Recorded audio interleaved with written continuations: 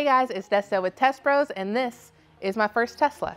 A few months ago, we talked about me getting it from G used and what all I wanted to do with it. And then we did a video wrap series where G and Rob wrapped my car. So I thought I'd show you what it looks like now and what all we did. So let's get into it. So we did wrap it in the Avery Satin Khaki Green. I love this color. I think G and Rob did a great job, and this color actually looks even better in the sunlight. If you did watch the video series, it might look a little bit different to you. Initially, we had the gold accents all around, but I realized that that wasn't really my vibe, so we switched it up to black carbon fiber accents all around. And here we have the mountain scene. I really love this. This might be my favorite part. I designed it myself, and then G cut it for me, and they applied it with transfer paper, and I think it looks sick. And then back here, we have the matte spoiler black carbon fiber. This is one thing that I did talk about in the original video that I'm really glad worked out because I think it looks great. Another thing that we mentioned in the video that worked out was the black carbon fiber charge port. I love this. I've had this on for a while, and I think it really just wraps everything together. And up here we have the black carbon fiber autopilot, as well as the headlight eyelid wrap. And then on the very front, I talked about doing Plasti Dip in the previous video, but instead I just did one of our black carbon fiber emblems. If you can't tell, black carbon fiber might be my favorite vinyl that we have here. On the bumper, we have the sport mode wrap. I love it. I think it just adds dimension to the flat bumper, and I think that it also just brings all of the black accents all together. One thing about the bumper that we did talk about in the last video was installing the front PPF kit. Unfortunately, I haven't gotten to that yet.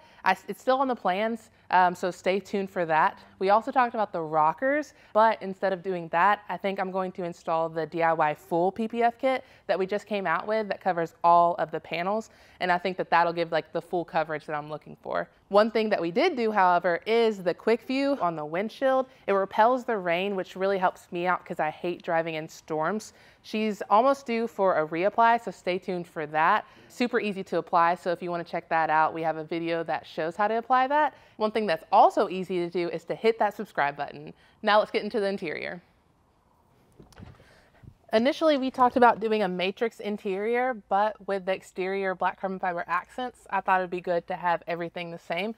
And so we have black carbon fiber in the dashboard, steering wheel, center console, and door switches, and I think it really brings it all together, exterior and interior. And for organizers, I have the underseat organizer. I always keep my tire inflator in there, as well as snacks when I'm on a trip, and I also put my computer in here if we're taking long road trips so that I know it's safe. And I also have the center console organizers as well as the armrest organizer for just everyday use. I just throw in anything that I'm using on a daily basis, chapstick and sunglasses, anything that I need quick access to. I also have floor mats in the front and rear, as well as the trunk. They're super sleek, easy to clean, and they fit perfectly for complete coverage. For the interior PPF, I installed the glove box, door kickers, and seat back. They're essential to me with having a lot of passengers in my car. I get a lot of scuffs and scratches on all of these panels, so I thought that it'd be better to cover it up and protect it. In our previous video, we talked about the rear screen that we were testing. I love the idea, but it glitched quite often, which unfortunately doesn't meet our quality standards, so we won't be selling it in our store, but if something better came out in the future, we'd be hyped about testing it. So let's go check out the trunk, my favorite part.